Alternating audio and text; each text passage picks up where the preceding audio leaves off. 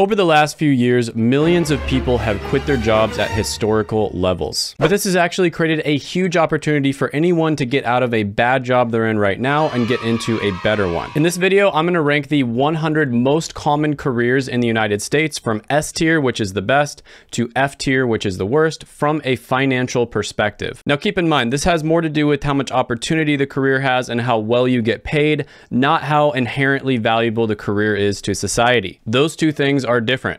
True. But it's important to understand the financial aspect of a career before you go into it. So sit back, relax. If you're a Karen, take a few deep breaths so you don't get triggered. And gently tap that like button if you appreciate my hard work, and let's get into it. Also keep in mind, I'm going over 100 careers in this video, so if I went into detail, it would be probably like 2 hours long.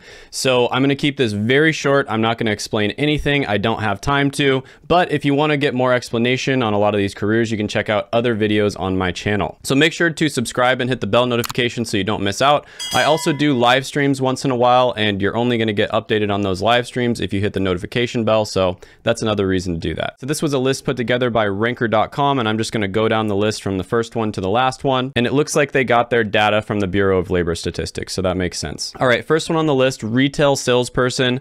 I think sales is a great skill to learn overall. Retail salespeople don't necessarily make all that much money at a lot of companies, but there are some where you can make good money. I really think that everybody should do a sales job at least once because it's going to give you good perspective. But with that being said, I'll put retail salesperson, which is, by the way, the most common job in the United States. And this job does have over 4 million people employed in the US, so that is extremely common. I have seen people get into retail sales positions and then work their way up to much higher positions. So if you do a really good job, get into the right company with a lot of opportunity, this can be a good one to start out with. So overall, I'll give this one C tier. Next one on the list is going to be cashiers. Now, I'm not going to sugarcoat this. Companies do not value cashiers as much as they probably should, especially considering cashiers are the ones who interact with your customer base the most. So over 3.3 million cashiers in the US, many of them are making minimum wage. You have to deal with Karens all day long. I'm gonna need to speak to your manager. This is a tough one, not going to sugarcoat it. It's going to go into F tier. All right, next one on the list is going to be office clerks. And these are people who do just the bare minimum basic activities in an office, like answering the telephone, filing stuff, making copies, doing faxes. Definitely don't get paid well. Also, it's kind of stereotyped as a position that's extremely boring. You see it in the movies all the time. For instance, people just super bored at the office in their little cubicle. So this one, I'll go ahead and put it into D tier. Next one on the list, combined food preparation and serving workers with 2.6 million. So this is actually the lowest paid one yet. According to BLS, they make about $24,000 per year. They also work really hard. If you ever worked in fast food, it's not an easy job. So this one does not have a lot of upside. You're also going to have to deal with Karens. You're going to have to deal with people calling out all the time. So there are a few jobs out there that are better than others. For instance, In-N-Out tends to treat their employees much better and also pay them better. But for the most part, this one is definitely going into F tier. Next one on the list is going to be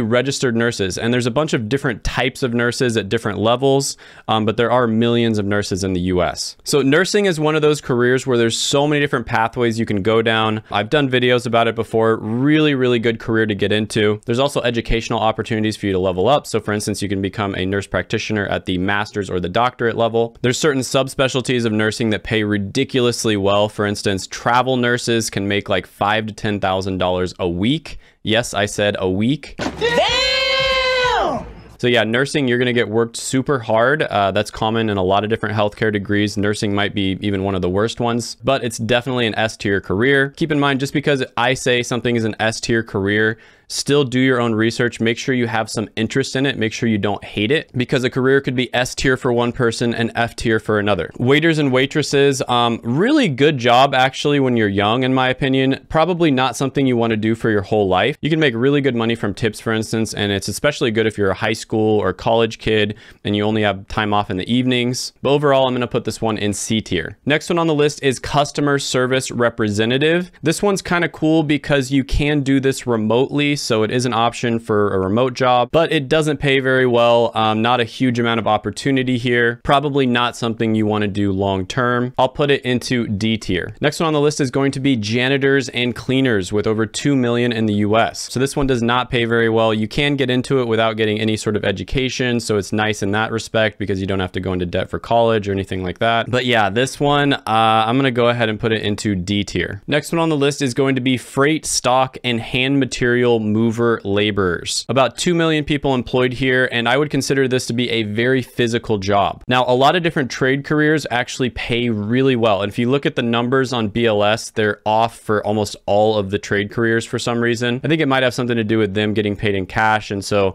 the way that BLS calculates it is a little off. But just know that the numbers on BLS are definitely way off for trade careers. But with that being said, if you are going to put your body on the line, if you're going to do a very physical career, you want to make sure that you are compensated well for that, because chances are you're not going to be able to do it until you're 65 years old. And I've actually done this as a side hustle where I used my truck and I would help people move stuff from point A to point B, and it pays really well. So you could probably just easily start your own company here. Lots of people need stuff moved. So this one, I almost want to put it into F tier because of the damage it does to the body. I'll be nice and put it into D tier. Next one on the list, secretaries and administrative assistants, 1.8 million. And I realize I need to speed up because this video is going to be over an hour long if I keep talking. So this one is going to go into D tier. Stock clerks and order filers, D tier. General and operations managers, B tier. Bookkeeping, accounting, and auditing clerks. This one goes into C tier. Elementary school teachers, C tier. Heavy and tractor trailer truck drivers.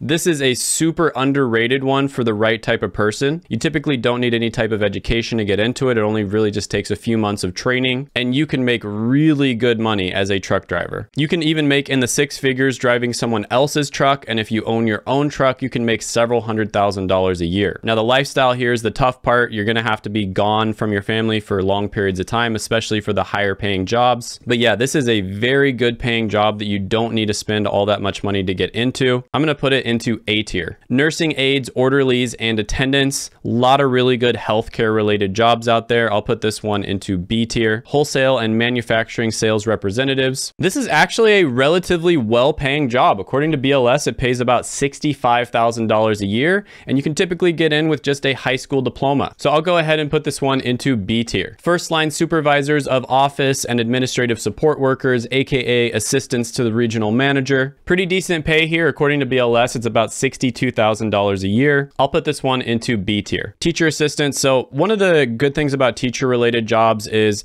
you're probably going to have a job, right? They don't have a very high unemployment rate. Pretty much all teachers can find jobs. A lot of teachers get a good amount of time off every year during the summer as well. But yeah, teacher assistants don't get paid as much as teachers, of course. They get paid around $28,000 a year.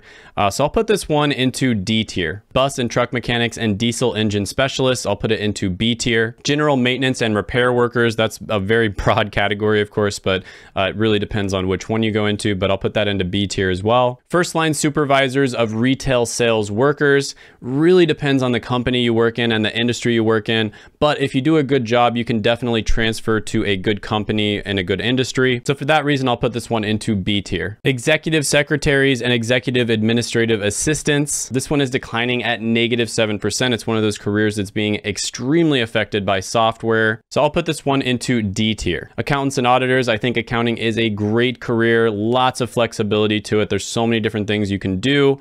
This one is going to go into S tier. Secondary school teachers, also C tier. Security guard. I'll go ahead and put this one into C tier. Receptionist and information clerk. I think it's a very necessary career. Not a lot of upside to it. They get paid around $31,000 a year. I'm going to put this one into D tier. Business operations specialists, really nice career. They get paid around $84,000 a year. This one goes into A tier. Home health aides. This is one of the fastest growing careers, but they're still not getting paid all that well. So it has a job outlook of 33% over the next 10 years, but they only get paid $27,000 a year. Now, using the laws of supply and demand, if it has such a high job outlook, that means there's going to be a lot of demand for it. So hopefully Hopefully we'll see how much they get paid go up, but right now it's not great. So this one, I would say high D tier, almost make it into C tier. Hopefully 5 or 10 years from now, it'll be much higher than that though. Next one on the list is team assemblers. And I believe what they mean by that is assemblers and fabricators. So kind of like somebody working on a production line. Now, actually, one of my best friends works on a production line.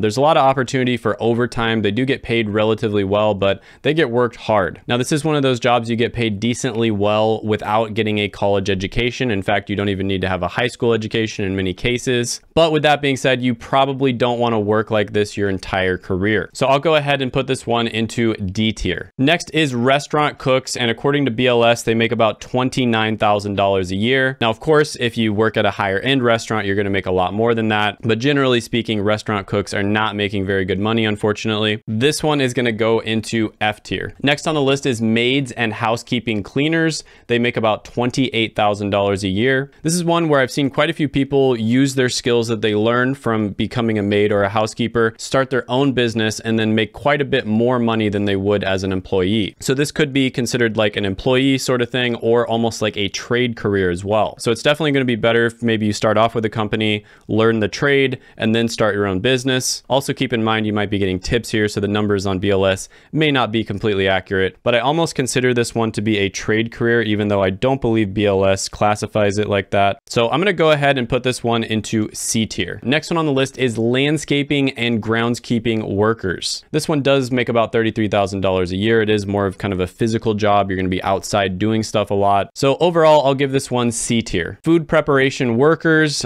This one's going into F tier. Light truck or delivery service drivers. Now, they don't get paid as much as like a normal truck driver, but typically this is going to be more of a localized job. So it's definitely more, family friendly. You get to actually see your family at the end of the night. So I'll give this one B tier. Next one on the list is construction laborers. I'm going to go ahead and give that one B tier as well. First line supervisors of food preparation and serving workers. This one goes into C tier. Licensed practical and licensed vocational nurses, F tier. Shipping, receiving, and traffic clerks. This one is going to go into C tier. Personal care aides. This is kind of similar to the home health aide thing that we talked about. This one is going to go into D tier, but hopefully a little bit better in the future. All right, packers and packagers. Another very physical job. Probably don't want to do it for your whole career. Also doesn't pay all that well for how physical it is. $29,000 a year. This one goes into D tier. Middle school teachers, C tier. Police and sheriff patrol officers, they actually make pretty good money. It's a nice, stable, steady government job. I would put that one into A tier. Carpenters, a trade career, of course. This is definitely one of the least good of the commonly known trade careers, in my opinion. I'll go ahead and put it into C tier. Childcare workers, not paid very well. This one goes into D tier. Automotive service technicians and mechanics. This is another one of those careers where you see $44,000 a year, but that's very misleading. I can almost guarantee you they make quite a bit more money than that. Also something that you can get into relatively quickly if you're someone who has a knack for working on vehicles. So I'll go ahead and put that one into B tier. Computer support specialist, they make about $55,000 a year. You can get into it sometimes without even having a degree. So again, this is another technology related career. You see a lot of really good paying jobs in technology. So for the amount of schooling you have to do for this one, I would put this one into B tier. Next on the list is lawyers, and there's over 500,000 of them here in the US. Now, this is one where for the average person, I think it might be one of the worst jobs on the list. It's just super difficult to break into it, especially when you first start. You're going to be doing the grunt work. It's also one of those careers that's overly glamorized on TV, so the perception of what the career is like is just miles away from what the reality is. I actually did an entire video on this one. But with that being said, if you are a very ambitious person, lawyer can be a great career for you. If you're like an A-type personality, super ambitious, super competitive, lawyer can be good. If you're not one of those things, this might be an absolute nightmare of a career for you. So I'll go ahead and put this one into B tier. Next one on the list is going to be tellers, and they make around $32,000 a year. They are the ones who do the transactions at banks. It is declining at negative 17%. So this is another one of those careers that has been hit really hard by technology and automation. You can get into it with just a high school diploma, but this is a tough one. I would say probably avoid it. F tier. Next one on the list is first line supervisors of production and operating workers. So basically a management position, they make around $66,000 a year. I'll put this one into B tier. Next one on the list is going to be a management analyst. You do need a bachelor's degree to get into this one, and they make around $87,000 a year. Job outlook is 14% over the next 10 years, which is much faster than average. So this is a really good one to get into. I would say A tier. Service sales representatives. This is another sales-based job. Usually this pays a little bit higher than if you're like a retail salesperson, for instance. So this one is going to actually go into B tier. Fast food cooks, that one goes into F tier. Medical assistants, kind of similar to the home health aide job, 18% job outlook over the next 10 years.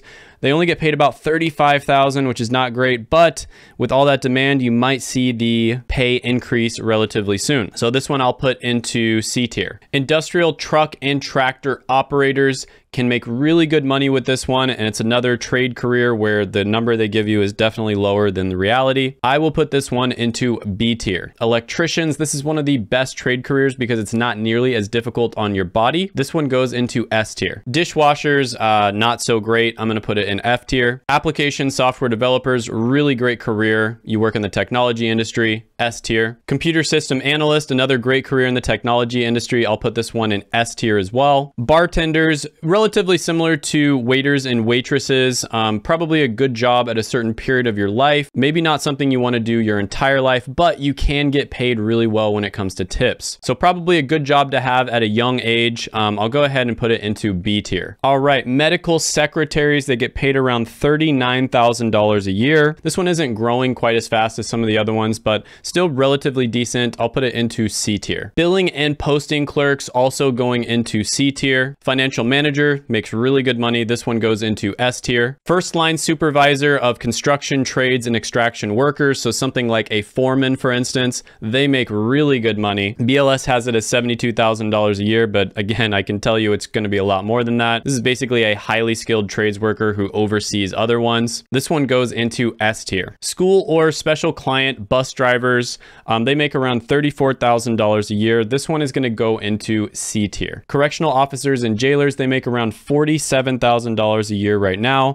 Only requires a high school diploma to get into it, but it is declining at -7% over the next 10 years. So I'll put this one into C tier. Cafeteria, food concession, and coffee shop counter attendants, right? So something like a barista at a coffee shop. Lots of Starbucks baristas out there with master's degrees and doctorates. Sometimes you can get tipped here, so I'll put this one into D tier. Next one is going to be human resources training and labor relations specialist. This is actually a pretty good job. They get paid around $63,000 a year. It's growing at 10%, which is as fast as average. I will put this one into B tier. First line supervisors of mechanics, installers, and repairers. They make around $73,000 a year. Again, this is kind of a management type job, so they probably make quite a bit more than that because it is in the trades. This one is going to go into A tier. Counter and rental clerks.